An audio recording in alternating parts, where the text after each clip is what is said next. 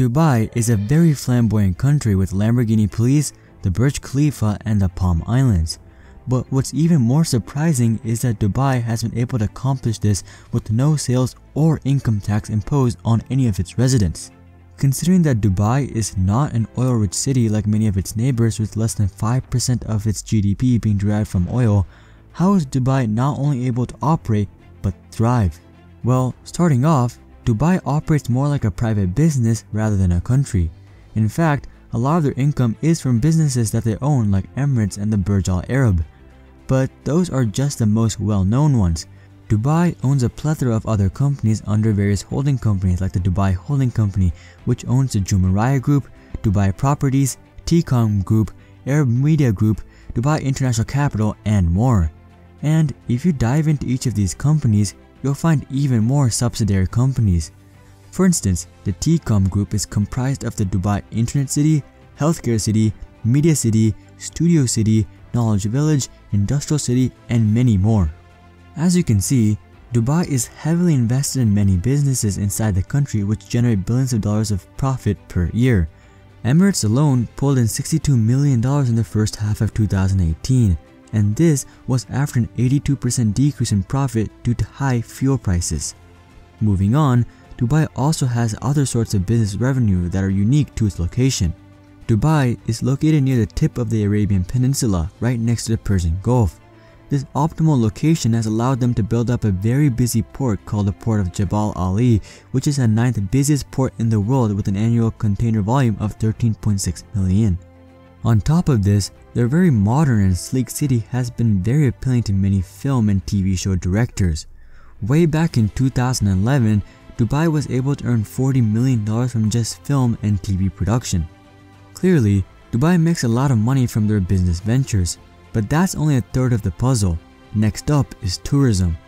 Obviously, there is a lot of money to be made for Dubai off of tourism, as many of the most popular tourist destinations are government owned. But this is just the beginning. Tourists are charged up to 10% tax on their hotel rooms and may also face municipality fees, service charges, city tax, and a tourism fee. There's even a departure tax which is included in the cost of buying a flight ticket landing or departing from Dubai. All of these tourist taxes, coupled with the high tourism volume in Dubai, generate billions of dollars in revenue.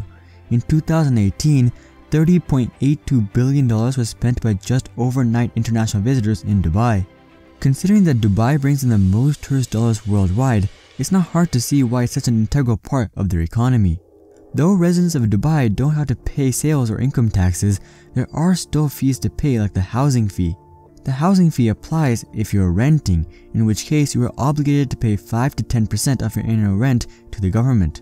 This covers common community services like garbage collection, street cleaning, landscaping, and irrigation. Another source of revenue is any sort of government-issued license like driver's licenses. Driver's licenses are very expensive in Dubai, ranging between 4,500 to 7,500 dirhams or $1,200 to $2,000 if you're able to pass on your first try. Each additional attempt will cost you 1,200 to 1,500 dirhams or $300 to $400. If you do get a driver's license, well, you should be a good law-abiding driver because you definitely do not want to face a speeding ticket, and don't think you're safe if you don't see any police nearby. See, the Lamborghini police are more of a show, and most speeding tickets are issued by Dubai's highly advanced network of speeding cameras. Speeding tickets range from $100 to $3,000 based on how much you break the speed limit by, and as you aren't stopped each time you speed, it's very easy to rack up thousands of dollars in fines. For instance, this one British tourist was able to rack up over $47,000 in fines in just 4 hours, speeding up to 150 miles per hour. With a bunch of multimillionaires and billionaires living in Dubai with supercars, it's easy to see how speeding tickets are a great source of revenue for the Dubai government after issuing driver's licenses. Speaking of licenses, to get a business license, it will cost you over $8,000 per year. But again, the good thing is that you don't have to pay them any taxes, so this is actually a much better option for most businesses. Moving on, partying is frowned upon in Dubai, especially when it includes alcohol.